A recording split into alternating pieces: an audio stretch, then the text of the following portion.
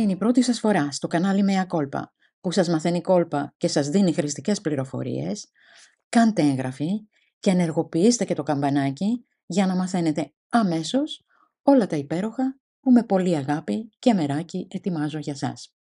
Και μην ξεχάσετε να κάνετε like και να κοινοποιήσετε το βίντεο. Και επειδή η γνώμη σας μετράει, αφήστε το σχόλιο σας κάτω από το βίντεο.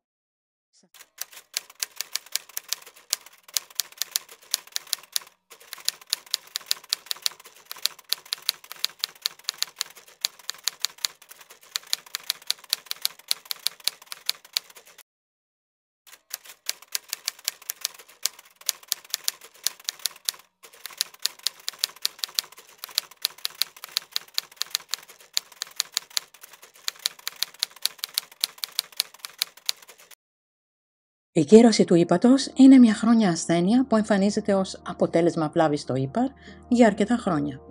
Είναι μια προοδευτική ασθένεια στην οποία ο υγιής ηπατικός ιστός καταστρέφεται και αντικαθίσταται από ουλώδη ιστό με αποτέλεσμα την κακή λειτουργία του ύπατος.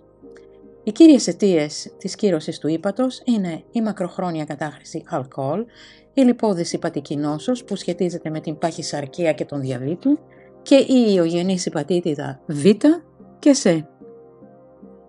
Σύμφωνα με το National Digestive Diseases Information Clearinghouse, οι άνδρες που καταναλώνουν 3 έως 4 αλκοολούχα ποτά και οι γυναίκες που καταναλώνουν 2 έως 3 αλκοολούχα ποτά την ημέρα διατρέχουν αυξημένο κίνδυνο να εμφανίσουν αυτό το πρόβλημα. Η ασθένεια μπορεί επίσης να προκληθεί από καταστάσεις όπως πρωτοπαθή σχολική κίρρωση, αυτοάνωση ηπατήτιδα, τοξική ηπατήτιδα, αιμοχρωμάτωση, συσσόρευση σιδήρου στο σώμα, επαναλαμβανόμενες κρίσεις καρδιακής ανεπάρκειας με ηπατική συμφόρηση, κυστική είνωση και άλλες. Εάν η κίρρωση είναι ήπια, το ήπαρ κάνει επισκευές και συνεχίζει να λειτουργεί σωστά. Αλλά καθώς η ασθένεια εξελίσσεται και σχηματίζεται περισσότερος ουλώδης ιστός, η βλάβη γίνεται ανεπανόρθωτη. Τα συμπτώματα της κίρρωσης περιλαμβάνουν απώλεια όρεξης, κόπωση, ναυτία και έμετο, απώλεια βάρους, φαγούρα στο δέρμα, ίκτερο, είδημα, μυϊκές κράμπες, τάση για πιο εύκολη αιμορραγία και μόλοπες και εμφάνιση μικρών αιμοφόρων αγγείων που μοιάζουν με αράχνη κάτω από το δέρμα. Μπορεί να υπάρχουν μόνο λίγα συμπτώματα στα αρχικά στάδια αυτής της νόσου, με περισσότερα συμπτώματα να αναπτύσσονται καθώς εξελίσσεται. Δεν υπάρχει θεραπεία για αυτή την ασθένεια. Κατά τη θεραπεία της κίρρωσης είναι απαραίτητο να προσδιοριστεί η υποκείμενη αιτία. Η θεραπεία συνήθως στοχεύει στην πρόληψη περαιτέρω ηπατικής βλάβης και στη μείωση των επιπλοκών. Μαζί με τη θεραπεία που συνταγογραφεί ο γιατρός σας, θα χρειαστεί να κάνετε κάποιες αλλαγές διατροφής και τρόπου ζωής. Επιπλέον, μπορείτε να χρησιμοποιήσετε κάποιες σπιτικές θεραπείες για να βελτιώσετε την κατάστασή σας. Ωστόσο, συμβουλευτείτε το γιατρό σας πριν δοκιμάσετε οποιαδήποτε φυτικά φάρμακα και συμπληρώματα.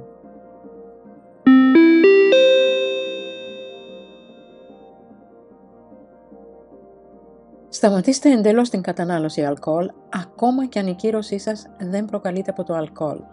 Το αλκοόλ βλάπτει τα ηπατικά κύτταρα, επιδεινώνοντας έτσι την κατάστασή σας. Η αποχή μπορεί να βοηθήσει να σταματήσει η εξέλιξη της νόσου. Η διακοπή του αλκοόλ συνιστάται επίσης για λιπώδη ηπατική νόσο και αλκοολική ηπατήτιδα που προκαλείται από το αλκοόλ. Μία μελέτη του 2009 από ερευνητές του Πανεπιστημίου του Southampton κατέδειξε επίσης τη σημασία της αποχής από το αλκοόλ ως σημαντικό παράγοντα που καθορίζει την επιβίωση ακόμη και σε περιπτώσεις σχετικά σοβαρής κίρρωσης που σχετίζεται με το αλκοόλ. Αν δυσκολεύεστε να κόψετε το αλκοόλ, ζητήστε βοήθεια από επαγγελματία υπό ιατρική επίβλεψη.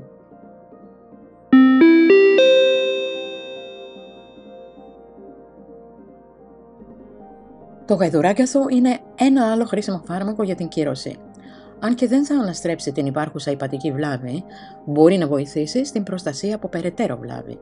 Περιέχει ένα ενεργό συστατικό που ονομάζεται σιλιβινίνη με ισχυρές αντιοξυδωτικές ιδιότητες και αποτοξινωτική και ηπατοπροστατευτική δράση. Οι πρώτες έρευνες δείχνουν ότι αυτό το βότανο μπορεί να είναι χρήσιμο για άτομα με ηπατική νόσο που σχετίζεται με το αλκοόλ, αλλά χρειάζεται ακόμα περισσότερη έρευνα. Το γαϊδουράγκαθο διατίθεται σε μορφή συμπληρώματος ως υγρό εκχύλισμα, κάψουλες και βάμα. Συμβουλευτείτε το γιατρό σας για τη σωστή δοσολογία και την καταλληλότητα για την κατάστασή σας. Σημαντικό. Το γαϊδουράγκαθο μπορεί να μην είναι κατάλληλο για όσους υποφέρουν από επιπλοκές όπως αιμορραγία κυρσών ή ασκήτη λόγω κίρρωσης. Επίσης, δεν συνιστάται σε άτομα με ιστορικό παθήσεων που σχετίζονται με ορμόνες. Περισσότερα για το γαϊδουράγκαθο μπορείτε να δείτε σε αναλυτικό βίντεο που υπάρχει στο κανάλι Μέα Κόλπα. Τον σύνδεσμο θα τον βρείτε κάτω από αυτό το βίντεο.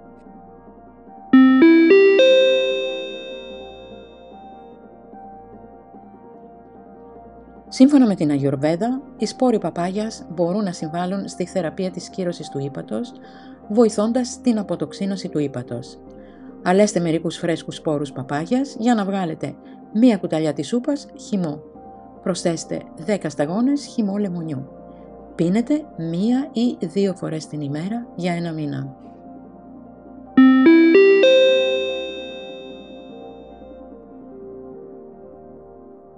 Ο χυμός όλων των μερών της ψευδομαργαρίτας είναι χρήσιμος για τη θεραπεία ηπατικών προβλημάτων. Ο χυμός των φύλων της, ειδικότερα, χρησιμοποιείται για την κίρρωση του ύπατος και την ηπατίτιδα. Βγάλτε το χυμό από τα φύλλα του φυτού. Ανακατέψτε μαζί 1 κουταλάκι του γλυκού από αυτόν τον χυμό και ομό μέλι. Καταναλώστε αυτό το μείγμα 3 φορές την ημέρα για περίπου 1 μήνα.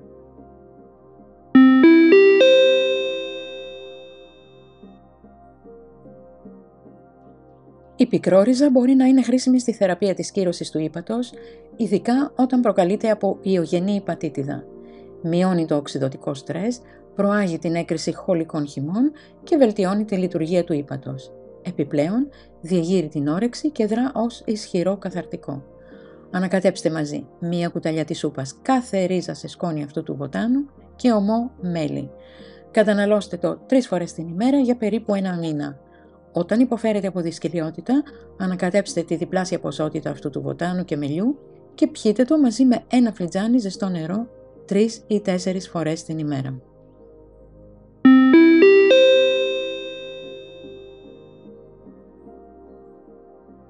Αυτό το βότανο χρησιμοποιείται στην παραδοσιακή κινεζική ιατρική για να καθαρίσει το σηκώτε, να προστατεύσει τα ηπατικά κύτταρα από περαιτέρω βλάβες και να βοηθήσει στην αναγέννηση των ηπατικών ιστών.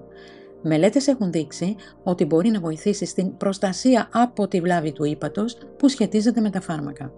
Το 2001, Κινέζοι ερευνητές μελέτησαν τα αποτελέσματα αυτού του βοτάνου σε συνδυασμό με τη ρίζα του αστράγαλου και διαπίστωσαν ότι ο συνδυασμός βοήθησε αποτελεσματικά στη βελτίωση της πηλαίας υπέρτασης σε ασθενείς που έπασχαν από κίρρωση του ύπατος.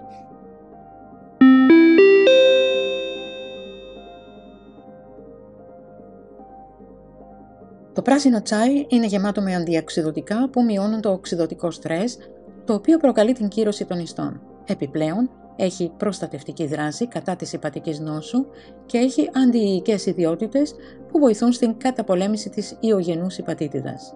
Το πράσινο τσάι είναι ευεργετικό και για τη γενική υγεία σας.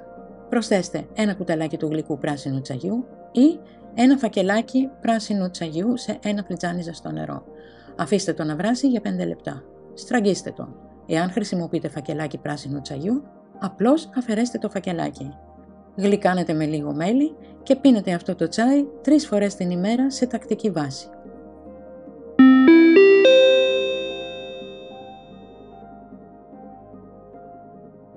Η βιταμίνη C έχει προστατευτική δράση έναντι της οξυδωτικής βλάβης του ύπατος. Αποτρέπει επίσης τη συσσόρευση λίπους και την κίρρωση. Πίνετε 2 κουταλιές της σούπας φρέσκο ινδικό φραγκοστάφυλλο ή χυμό άμλα 3 φορές την ημέρα για 15 έως 20 ημέρες. Συμπεριλάβετε άλλες τροφές πλούσιες σε βιταμίνη C όπως τα βατόμουρα, τα λεμόνια και τα πορτοκάλια στη διατροφή σας.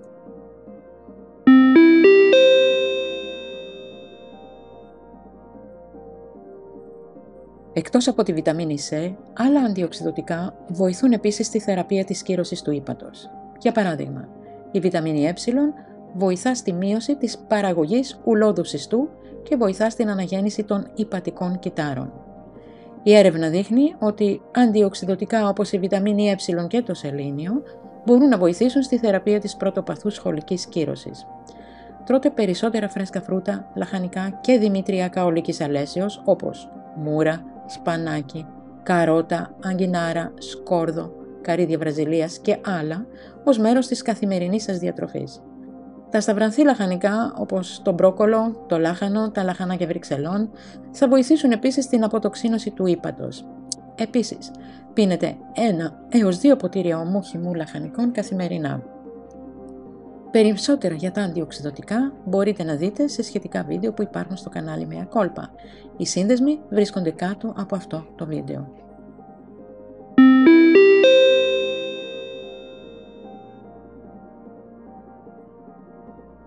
Ο βελονισμός είναι καλός για την ανακούφιση από ενοχλήσεις όπως η κόπωση που προκαλούνται από την κίρρωση του ύπατος. Επιπλέον, μπορεί να σας βοηθήσει να σταματήσετε το ποτό. Σε μία μελέτη του 2009, Κινέζοι ερευνητές διαπίστωσαν ότι ο βελονισμός σε συνδυασμό με ένα κινέζικο αφέψιμα βοτάνων και τη δυτική ιατρική βοήθησε στη βελτίωση των κλινικών συμπτωμάτων της αντιρροπούμενης κίρρωσης του ύπατος καλύτερα από την απλή δυτική ιατρική. Κάντε τη θεραπεία βελονισμού σας από έναν ειδικό. Υπάρχουν πολλά σημεία βελονισμού για τη θεραπεία της κίρρωσης, αλλά χρησιμοποιούνται ανάλογα με τα συμπτώματα και τις κλινικές εκδηλώσεις, ειδικά για την περίπτωσή σας.